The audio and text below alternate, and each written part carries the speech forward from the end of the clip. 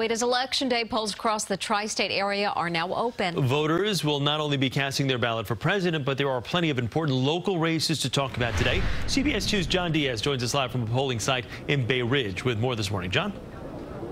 Yeah, good morning, Chris. Good morning, Mary. As you guys mentioned, polling places now open, and as we all expected, lines already forming, like this one here in Bay Ridge, Brooklyn, here at PS 264. As you can see, it's actually wraps around the school here. Now, already more than 1 million New Yorkers have already voted early, but still today is expected to draw massive crowds at polling places everywhere. After all, many are saying this could be the most important election of our lifetime. On the final night of campaigning in a pandemic, Republican Nicole Malliotakis was at the Staten Island Ferry Terminal in Lower Manhattan last night, chatting at voters from the 11th Congressional District. New York City's only swing district covers Staten Island and southern Brooklyn.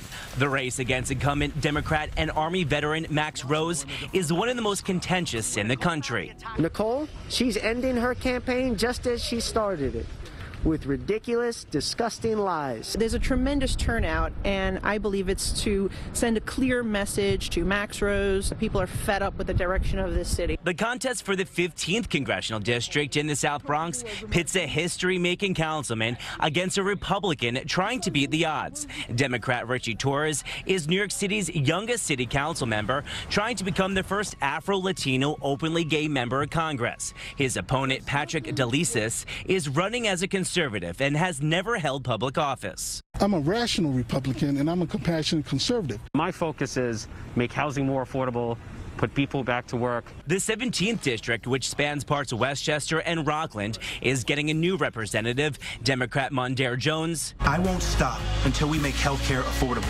is up against Republican Maureen McArdle-Shulman. The mob has taken over. And on Long Island, longtime Republican Peter King is retiring. So it's State Assemblyman Republican Andrew Garbarino versus Democrat Town Councilwoman Jackie Gordon in the 2nd Congressional District. Scientist Nancy Goroff is trying to prevent Republican incumbent Lee Zeldin from a 4th term in the 1st Congressional District. And in New Jersey, voters will decide whether to legalize recreational marijuana for adults 21 and older. And even if that does pass, it could take years to set up the industry.